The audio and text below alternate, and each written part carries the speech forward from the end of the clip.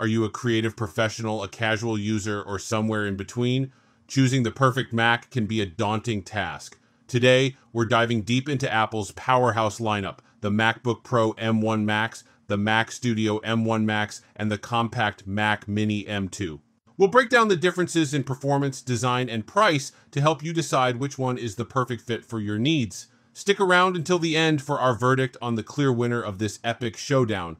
Let's get started. Apple's MacBook Pro M1 Max is a technological marvel that redefines what a laptop can achieve. It's a sleek, powerful machine designed for demanding tasks, and it delivers in spades. However, while it's a dream for professionals, its gaming potential is still evolving. The MacBook Pro M1 Max is a testament to Apple's engineering prowess. Its solid aluminum chassis exudes durability and premium quality. The display is a visual masterpiece, boasting vibrant colors, deep blacks, and a refresh rate that makes everything feel incredibly smooth. Whether you're editing 4K video, composing music, or simply browsing the web, the M1 Max chip handles it all with effortless speed and efficiency. One of the foremost noteworthy perspectives of this laptop is its battery life. It easily lasts a full workday and often well into the evening, even under heavy load. This is a significant improvement over previous generations and a testament to the efficiency of Apple's silicon. While the MacBook Pro M1 Max offers impressive gaming performance for certain titles, it's not yet a dedicated gaming machine. Games like Resident Evil Village run beautifully, showcasing the power of the M1 Max chip and Apple's MetalFX upscaling technology. However, the overall game library for macOS is still relatively limited compared to PC. Many popular PC games are simply not available on macOS, and even those that are may not be optimized for the M1 chip. Another challenge is the lack of widespread developer support for Apple Silicon. While things are improving, there's still a gap in terms of game optimization and availability. This means that while you can play some games on the MacBook Pro M1 Max, the experience may not be as seamless or as performant as on a dedicated gaming PC. The MacBook Pro M1 Max is an ideal choice for professionals who demand the utmost in performance and portability. Video editors, photographers, musicians, and software developers will appreciate the speed, efficiency, and long battery life. It's also a great option for students and general users who want a high-end laptop that can handle anything they throw at it. Apple's Mac Studio is a sleek, powerful desktop that feels like a precision tool designed for creatives. It's a departure from the playful Mac Mini, opting for a more serious industrial look that hints at the raw power within. The heart of the Mac Studio is the M1 Max chip, a beast of a processor that handles demanding tasks with effortless grace. From video editing to 3D rendering, this machine is a dream come true for professionals. But while it's undeniably fast, the question is it that much faster than the M1 Max MacBook Pro?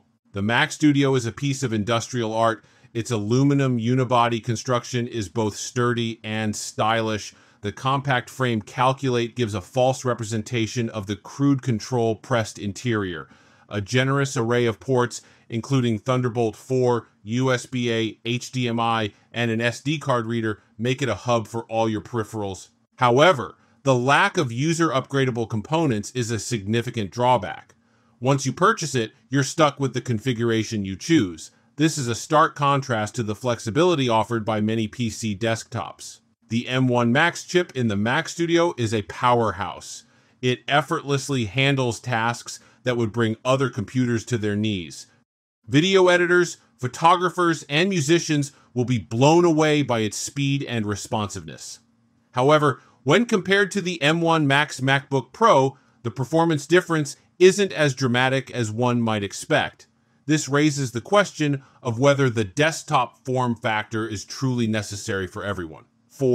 macOS is a joy to use. It's intuitive, visually appealing, and optimized for the hardware. Apple's suite of creative apps like Final Cut Pro and Logic Pro are top-notch, and they run like a dream on the Mac Studio. However, the lack of compatibility with many Windows-based applications remains a limitation. The Apple Studio display is a stunning companion for the Mac Studio. Its high-resolution display, impressive speakers, and excellent webcam make it a dream for content creators. While it's expensive, it's a worthwhile investment for those who demand the best. The Mac Studio is a fantastic machine for professionals who need the ultimate in performance and a compact desktop footprint. However, its high price point and limited upgrade options make it a niche product. If you're already deeply invested in the Apple ecosystem and need a powerful desktop, the Mac Studio is a compelling choice. But if you're open to other platforms or prioritize value, there might be more affordable options out there. Ultimately, the Mac Studio is a testament to Apple's engineering prowess, but it's a product that caters to a specific audience with deep pockets. Apple's Mac Mini M2 is a compact desktop that packs a surprising punch. It's a sleek, understated machine that belies its impressive capabilities. With its powerful M2 chip and the option to upgrade to the even more potent M2 Pro, this little computer can handle everything from casual browsing to demanding professional tasks. The Mac Mini M2 is a looker. Its moderate plan fits consistently into any workspace. Don't be fooled by its small size, though. It's packed with ports, including Thunderbolt 4 for speedy data transfers and connecting external displays. While it's not designed to be opened up and upgraded by users, the range of configurations available means you can tailor it to your exact needs. Under the hood, the M2 chip delivers a significant performance boost over its predecessor. Everyday tasks feel snappy, and even demanding applications like video editing and photo manipulation are handled with ease. For those who need even more power, the M2 Pro option is a game changer. It transforms the Mac Mini into a capable gaming machine, capable of running modern titles at respectable frame rates. While it's not a dedicated gaming rig, the Mac Mini M2 with an M2 Pro chip can hold its own. Games like Counter-Strike, Global Offensive run smoothly, and even more demanding titles like Metro Exodus are playable at decent settings. Of course, if you're a hardcore gamer, you might want to look at a dedicated gaming PC. The Mac Mini M2 is a versatile machine that caters to a wide range of users. Whether you're a student, a creative professional, or someone who simply wants a fast and reliable computer, this little desktop has a lot to offer. It's not the cheapest option out there, but the combination of performance, design, and ease of use makes it a compelling choice. If you're looking for a desktop that doesn't sacrifice power for size, the Mac Mini M2 is definitely worth considering. Let's cut to the chase. If portability is your top priority, the MacBook Pro M1 Max is your go-to. Its stunning display, powerful performance, and long battery life make it a fantastic choice for creators on the move.